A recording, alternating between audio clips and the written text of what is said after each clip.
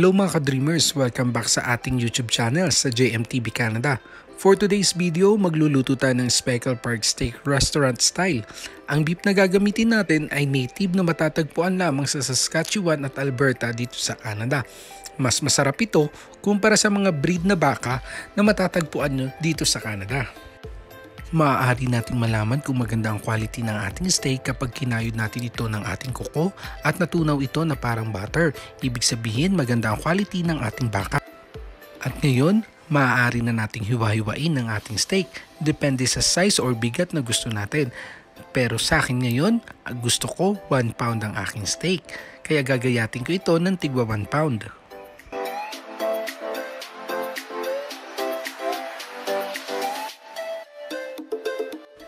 Matapos ko itong hiwa-hiwain, lalagyan ko ito ng dehydrated vegetables, konting asin, pepper, para mas maging malinamnam ang lasa ng ating steak. Ngayon ay iluluto na natin ang ating steak. Ginagamit ko nga pala sa pagluluto ng steak ang canola oil sapagkat mas mabilis itong nare-reach ang temperature na kailangan natin, ang 400 degrees Fahrenheit. Upang sa ganon, mas masarap ang ating steak. Hindi ito nakakasunog at hindi rin naman ito hilaw.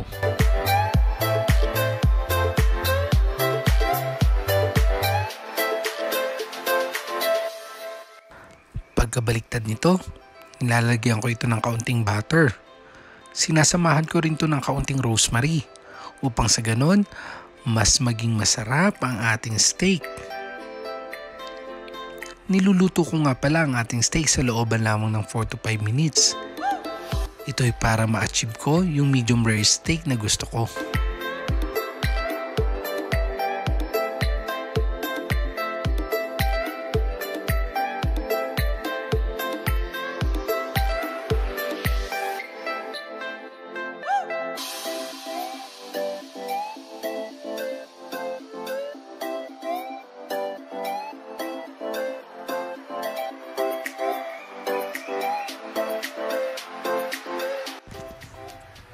Pagkaahon ko ng aking steak, dito ko na rin niluluto ang aking gravy.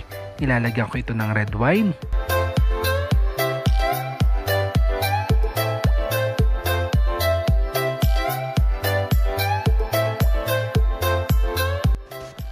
nilalagyan ko rin ito ng butter,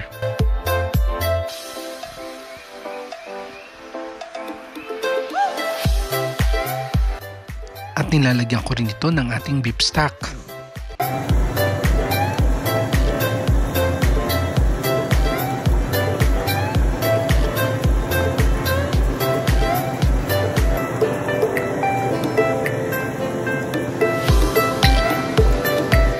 Sunod ko namang lulutuin ang ating small potatoes.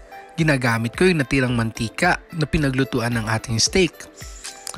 Maaari kang magdagdag ng butter or i-adjust depende sa panglasa na gusto mo, kung gusto mo magdagdag ng pepper or ng salt.